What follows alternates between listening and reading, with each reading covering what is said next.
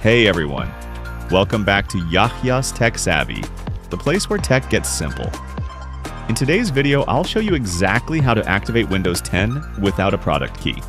No software, no cracks, just using your system tools. Let's begin. First, go to the Windows search bar and type CMD. You'll see command prompt in the list.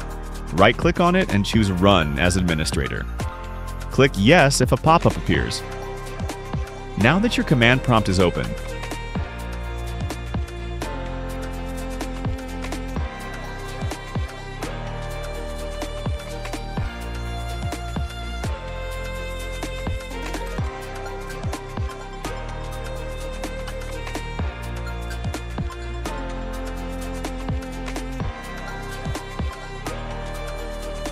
copy and paste the following command exactly as shown. This command connects your Windows to a public KMS server that activates it. Once done, press Enter and wait for a few seconds.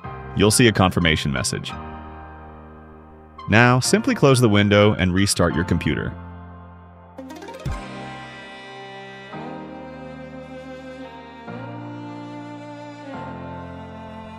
Once it restarts, your Windows should be activated. To check, go to Settings greater than Update and Security greater than Activation, and you should see the message. Windows is activated with a digital license. And that's it!